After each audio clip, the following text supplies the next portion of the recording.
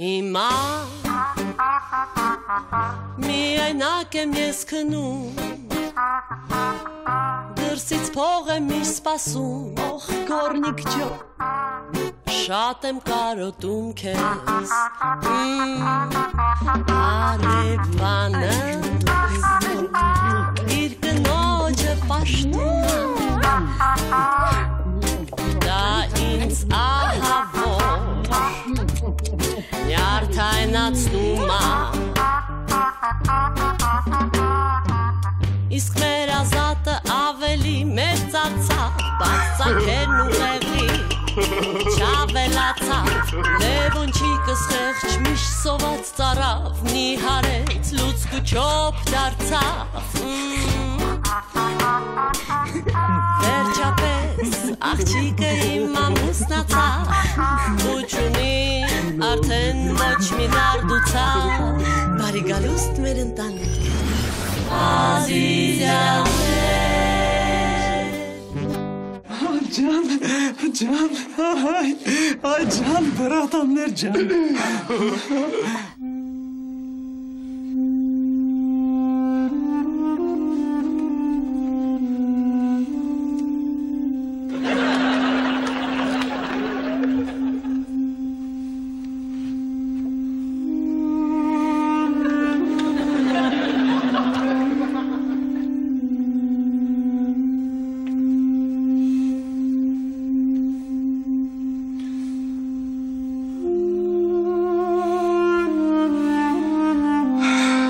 Շատ եմ կարոտել ատեց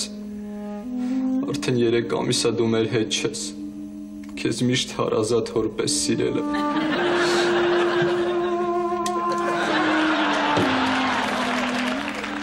Շատ եմ կարոտել բեղերի ճաշի հոտը Քրտնած սարոշկեքը Կեկտոտ նասկիներըտ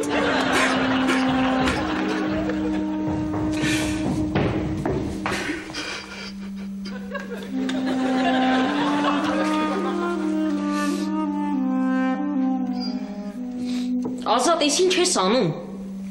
Ուզում եմ ատեցի հոգին սավառնի ու տարածվի տնով մեկ։ Ոնց գնաց ատեցս, ոսկի մարդ էր։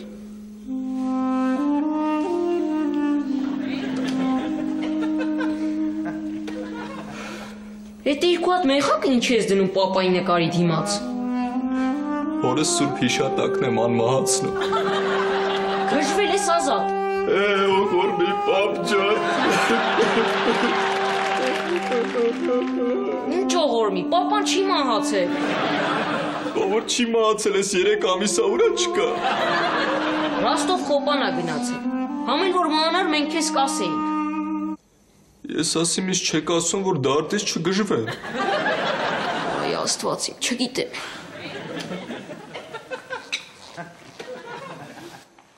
Ջան, հերս կենթանի է, այո։ Պապ ջան, ինչ ես ես տխուր դեմքով նայում, կենթանի ես, ուրախացի։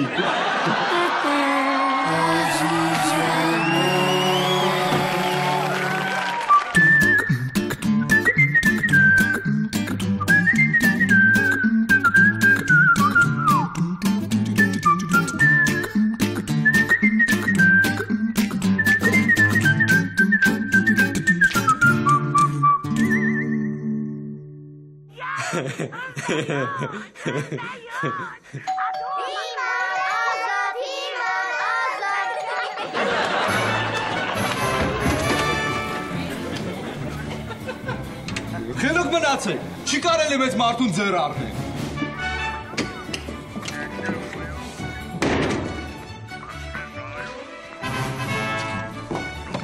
Ինչ ա եղել։ Բակ երեխիք ամբողջ օրը դուրը ծեծում փախնում են։ Ինչի համար։ Հետները տունտունիկ էի խաղացել, պատական կուկլի ոտը ջարդեցի, հետս թարսվեցի։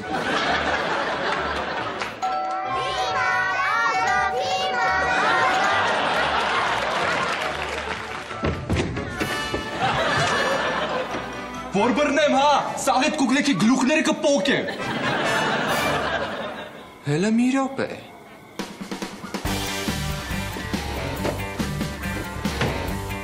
Այդ ձկանթելով ինչ ես ուզում անես։ Ես այս ձկանթելը կկապեմ դրան ներքևի մասը, կգամ որ զանգը տան, կընկնեն կբռնեմ։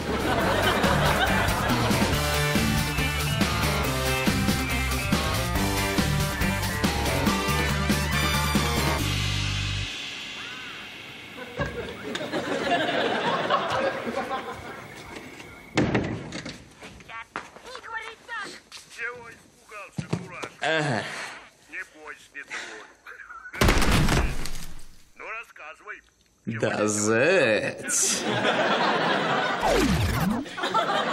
Չդզեց։ Ազատ, մաման քո պատճառով մի ամիս գիպսով աման գալու։ Ինչին պատճառով, թո ոտի տակ նայր։ Ազատ!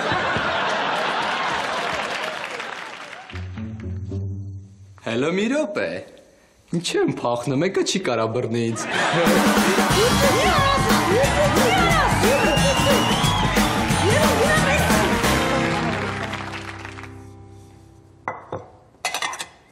Լևոն, ինչի դասի չես գնում։ Ուշ չունեմ, մամ ջան, սոված եմ։ Մի երկու օր էլ համբերի հեսահերդ փող կուղարկի, հաց կառնենք ուտենք։ Էլ չեմ իմանում։ Այդ մարդը երեք ա հասել տեղ։ Ոնց երեք։ Պապանի եկամիս առաջ չի գնացել Ռուսաստան։ Հա, բա սամալյոտի փող չուներ, ոտով ա գնացել, երեք նոր տեղ ա հասել։ Դե ասա չեք կարում երեխապայեք, մի ունեցեք էլի։ Դուք եք մեղավոր, որ հիմա սոված եք։ Մենք։ Հա, նոր տալուն մեռա ասելով, սաղ մի կերեք։ Այդ տոլմայից մի քիչ էլ թողեք հետոյվա համար։ Ինչ կար չկար չտեսի պես կերակ։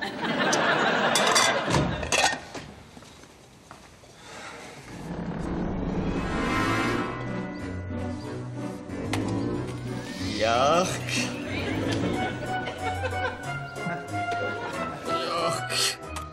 Էդ ինչ ես նայում։ Նայ։ Յախք, ես ինչ զզվելի բաներ ես նայում։ Երեք օրը հաց չեմ կերել, սոված մեռնում եմ։ Ասեցի սատկած կռիսի նկար նայեմ, որ ախորժակս փակվի։ Լավ ես մտածել, Ազատ։ Յախք։ Էդի ախորժակա փակում։ Հա։ Հələ ես էլ նայեմ։ Յախք։ Յախք։ Յախք։ Բայց դզեց, ես ինչ լավ ախորժակներ ես փակում։ Վերջ, կշտացանք, ճաշի ժամը ավարտվեց։ Ազատ, երեկոյան ընթրիքի ժամին էլ կբերես։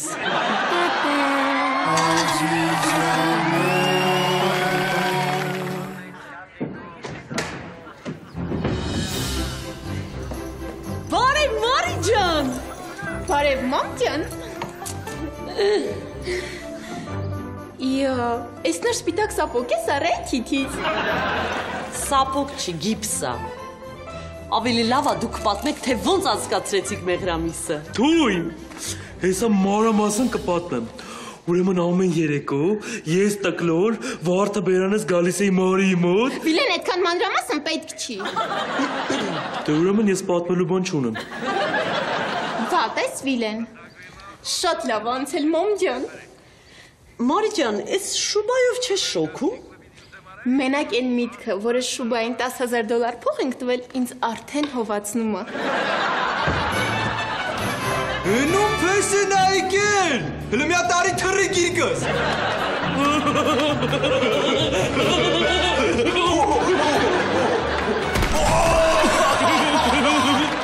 Չախլեցի։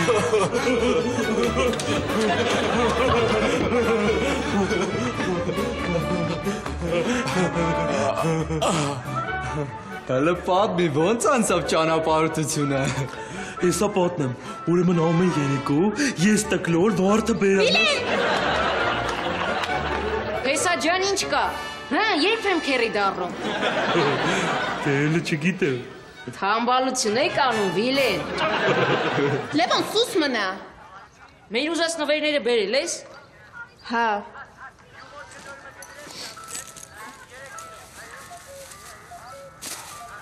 Դզեց։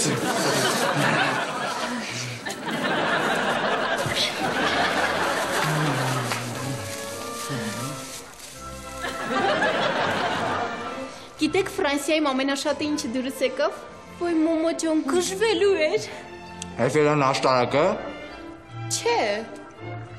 Լուվրի թանգարանը։ Ոյ, չէ։ Փարիզի Աստվածամոր տաճարը։ Չէ, վայ։ Բա ինչը։ Գուչի աստվածային խանութը։ Ամոթ համարի։ Հասել եք Փարիզ ոչ մի թանգարան չեք գնացել։ Ինչ ես վրա տվել, հենա ասես Գուչի տուն թանգարանն է գնացել։ Ուֆ, արդեն հոգնեցի։ Գնացինք Վիլեն։ Վայ Մարի ջան, մի քիչ է մնայք։ Չենք կարա, մամ ջան, տանս աշխատողներին մի քանի հրաման պետք է տամ։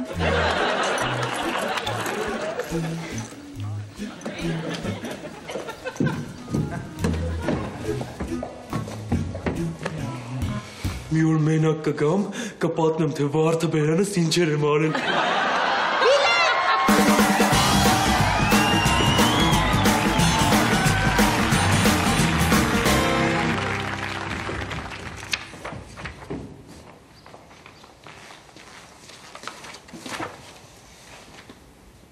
Սրբություն ջան, ինչի ես սենց տխուր։ Հերիք չի գառնիկը գնաց խոպան, Մարին էլ ամուսնացավ գնաց էս տնից։ Մայր ջան, հանկարծ չլացես։ Էս կյանքում մայրական արցունքներից ավելի դառը բան չկա։ Մամ, հետդ շատ լուրջ խոսալու բան ունեմ։ Ասա։ Քանի որ Մարիս պսակվել է, ու իր սենյակը ազատ է, որոշել եմ գրքերս, շորերս, նասկիներս, վերմակս, բարձս, սպիտակ եղերս տանեմ դնեմ ընդեղ։ Ինչի։ Չէի ուզում ասեի, բայց աչքիս ազատ էի մի երեք գողանում է։ Ինչ ես հիմար բաներ ասում։ Դե լավ ինչ գլուխը ցավացնեմ։ Ուզում եմ այդ սենյակը ինձնով անեմ։ Ոչ մի դեպքում։ Ինչի։ Մարին պետք է իմանա, որ այս տանը միշտ մի փոքր անկյուն ունի։ Հայրական տունը նրա սրբավայրն է։ Մամ ջան, Մարիի սենյակը սարքեցիր միջնադարյան եկեղեցի։ Վերջ, թեման փակեցինք։ Այդ սենյակը ոչ մեկ չի վերցնի։ Ну բացի ինձանից, եթե ուզենամ ինձ համար այնտեղ յոգայի սենյակ սարքեմ օրերից մի օր։ Ասենք վաղը։ Յա, բա տեղից սկսի։ Սենյակը ուզում ես քեզ վերցնես։ Բանոր էդ ինչ մայրական կտեր էիր տալիս։ Ասեցի այդ սենյակը իմն է։ Մամ ջան, հորս թայ կնիկ ես, չեմ ուզում հետդ կոպիտ խոսամ, բայց այդ սենյակը ինձ պետք է մնա։ Լսի բալիկ ջան, քանի գառնիկը տանը չի, ես եմ ես տան պապան, ու ես եմ որոշում ամեն ինչ։ Լավ, հանգստացի մամ ջան։ Հասուն խելամիտ մարդիկ ենք, անիմաստ կռիվ ենք անում։ Այս հարցին կա շատ քաղաքակիրթ ու շնորհքով լուծում։ Այդ ո՞րն է։ Ով առաջինը հասավ սենյակ իրանն է։ Հələ հետ ան։ Թողա, չեմ թող։ Այդ իմ սենյակն է։ Չէ, իմն է։ Ասեցի իմն է։ Hey mambo italiano։ Ուշացակ, սենյակը արդեն իմն է։ Ազատ այդ բասինդ վերցրու դուրս արի սենյակից։ Ստեղ ոչ ոք իրավունք չունի մտնի։ Սա Մարիի հոգևոր անկյունն է։ Չէ մամ ջան։ Հա։ Բա դուք ինչ եք եկել։ Եկել ենք մոմ վառենք։ Բայց ես լուրջ պլաններ ունեմ այս սենյակի հետ կապված։ Ինչ պլաններ։ Ուզում եմ այս պատը քանդեմ, ավտոների համար վճարովի գարաժ սարքեմ։ Ինչ գարաժ Ազատ, այս երկրորդ հարկ է։ Ուրեմն ավտոները կրանով ներս կմցնեմ։ Ազատ։ Լավ, դուրս եմ գալիս։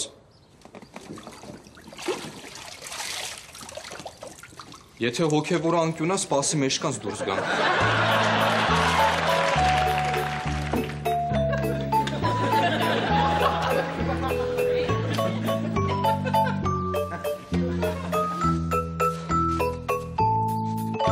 Լևոն, դուրս արի սենյակիցս։ Լավ, արի նստի մի հատ խելացի լուծում առաջարկեմ։ Ասա։ Արի զանգենք Մարիին, տեսնենք ում է սենյակը թողում։ Զանգի։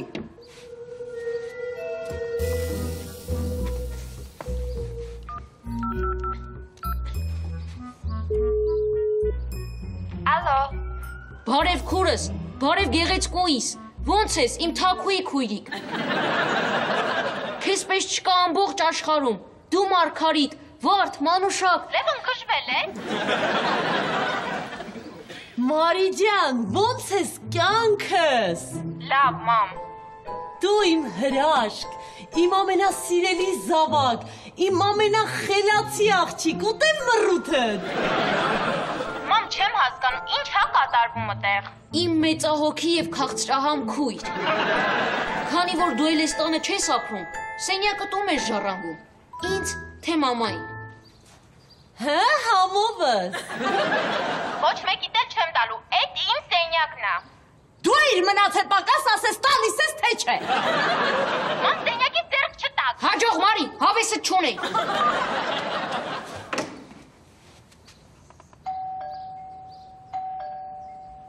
Լևոն գնա դուռը բացի։ Յա, իջնեմ որ սենյակը քեզնով անես տիկին ջան։ Լավ, արի միասին գնանք։ Լավ, արի։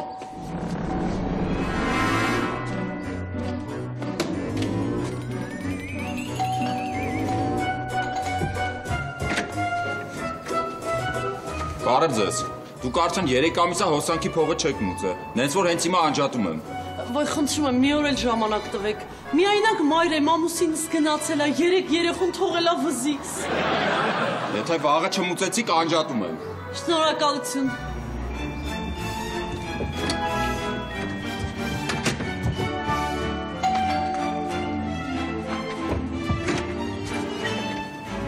Քույրիկ ջան, ինչքան կարելի է գազի վարձը չմուծել։ Զզվցրեցիք արդեն ամեն ամիս։ Ձեր պարտքերի հարցը արդեն մինչև Պուտինը հասել։ Ձեր պատճառով հեսա Հայաստանի գազն են անջատելու։ Խոստանում եմ վաղը անպայման կվճարեմ։ Եթե վաղը չմուծեցիք, գալու եմ ձեր տան խողովակները կտրեմ տանեմ։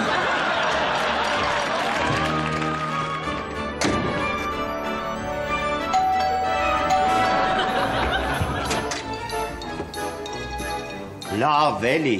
լավ էլի, լավ էլի։ Ինչա։ Ինչա, ձեր պարտքերը երբ եք մուծելու։ Ինչ ես մունատ գալի ինգեր ջան։ Հիմա որ ես կնգա ձերը փող չկա ինչ անի։ Կլինի կմուծի։ Ուրեմն եթե վաղը չմուծեցիք, դատի եմ տալու։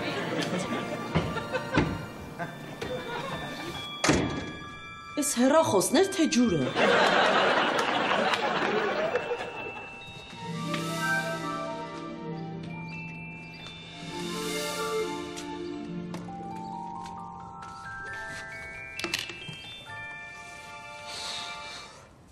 Վայ գառնիկ։ Մամ ջան, արի քարը փեշներիցս գցենք էլի։ Այդ սենյակը ոչ ինձ, ոչ էլ քեզ։ Բաու։ Մամ, հազարատ ծակուծուկ ունենք փակելու։ Մեր ու տղա մի քանի քառակուսի մետրի համար իրար միս ենք ուտում։ Բա ինչ անենք։ Արի այդ սենյակը վարձով տանք։ Մի 2 կոպեկ փող կկաթա։ Վայ Լևոն ջան, ճիշտ ես ասում։ Մենք էլ անիմաստ կռիվ ենք անում։ Արի մի հատ գրկեմ։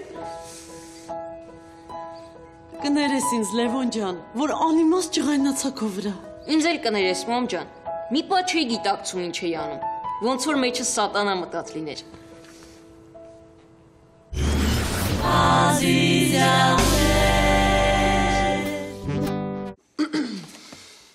Մամ ջան, բրոկերը չեմ դիմել, որ անիմաստ փող դուրս չտանք։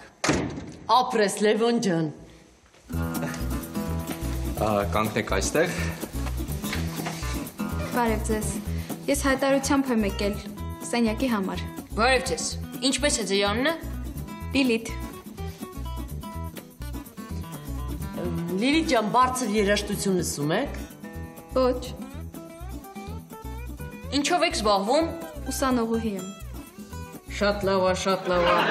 Գիտեք չէ, որ առաջին եւ վերջին ամսվա վարձը պետքա սկզբից տաք։ Գումարը ընդհանրապես խնդիր չի։ Ես կարող եմ նույնիսկ մի տարվան եմ միանգամից տալ։ Լուրջ։ Աղջիկ ջան, այդ սենյակը քոնն է։ Մամ ջան, մի շտապի։ Մի հատ էլ ես հարց տամ քուրիկ ջան։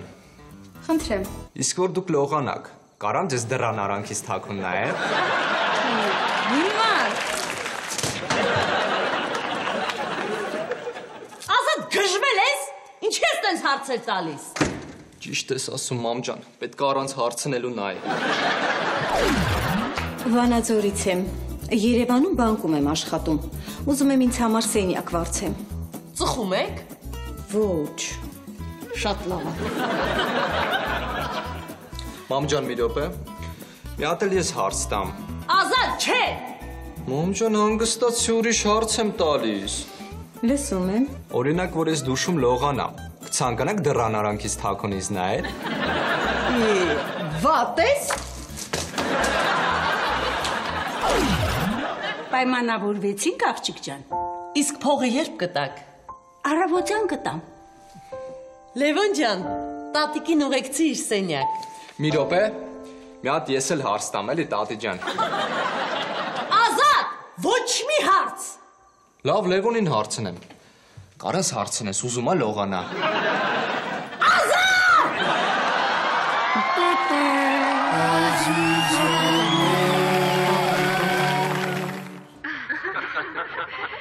Самое главное счастье наших дочерей. Если им хорошо, с вами будет хорошо и нам. В общем, знайте, вам очень рады в семье Верной. Ազատ ջան, այն տատին ասեց առավոտը վարձը կտա։ Գնա վերցրու գնանք ուտելու բան առնենք։ Եղավ, մամ ջան։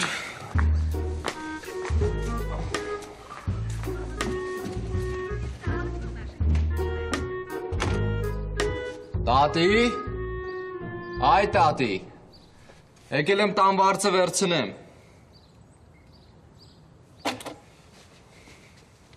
Տատի, պադիում։ Տատի։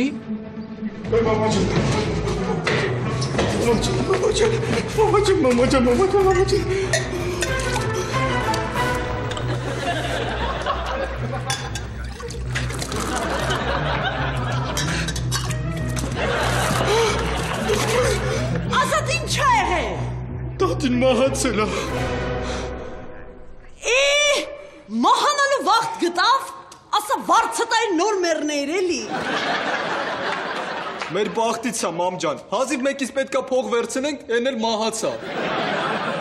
Հիմա էլի նոր մարդ պիտի ճանենք։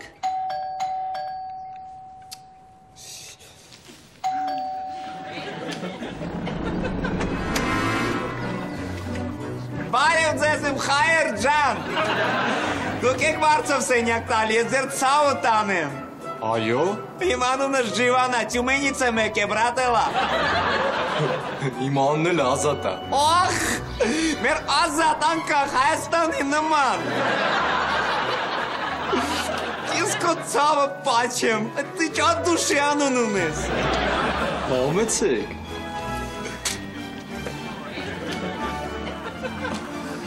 Здорово! Քո անունը ոնց է, բրատան։ Ռուզան։ Ախ, շատ հաճելի է մեր հայկին, մեր հայ օջախի կրակ, ապագա զինվորի մայր։ Բա ուր այդ սենյակը, որ վարձով եք տալիս, ես ձեր հայու գենը պաչեմ։ Վերևնա։ Օ, կարամ մի հատ նախորոք այդ սենյակը տեսնեմ, որ հետո նիժդանչիկ չլինի, էլի պարզվի դուրս չի գալիս։ Ուղղակի վերև տատի կա։ Տատի ա քնած։ Դե կսպասենք մինչև մեր տատին հայոց խորը քնից արթնանա։ Մենք կսպասենք, իսկ Լևոնը եւ Ազատը տատիկին կարտնացնեն ու կհանեն դուրս։ Մամ, բայց վախենում եմ։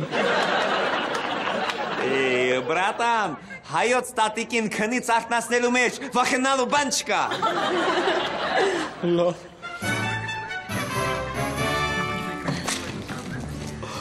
Օխ, ոնց եմ սիրում ես ես մեր հայոց դիվանը։ Մենք էլ։ Մի հատ հայկական կոֆե կդնես խմենք, բրատս։ Հայկական կոֆեն ո՞րն է։ Դեմ բրազիլական էլի։ Եկեք գնանք խոհանոց տնենք։ Ես ոտը ջարդել ես, բար ես քեզ գրկած կտանեմ, ես քո ցավը պաչեմ։ Կստати, դու քանի կիլո ես։ 60։ Ափսոս գրիժա ունեմ։ Բայց դու կավոլյայ, потихонечку։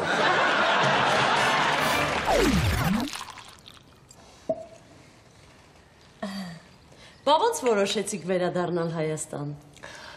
Դե սիրով համերաշխության հեղափոխությունից հետո որ տեսա ես Հայաստանումս ինչ է կատարվում, ինչքան բիզնես ունեի Ռուսաստանում սաղ աստավի տարեցի, որ գամ հայրենիքս, որովհետև հայը Հայաստանում պիտի ապրի։ Ու համել դեպորտ եմ արել։ Կներեք, սուրճ ետ ոչինչ չունեմ հյուրասիրելու։ Մի նեղվի բրատանս, հայոց դյութի ֆրից, մի հատ կամպետ կայմ գողացել։ Շնորհակալություն։ Пожалуйста, բամոչո դատարկ ձերգով չի գալու, բա հայ ենք վերջի վերջո։ Տատին ազատեց սենյակը։ Բարի գալուստ Ազիզյանների օջախ։ Զաշիբիս։ Ուրեմն ձեր առաջին ամսվա վարձը հեսա։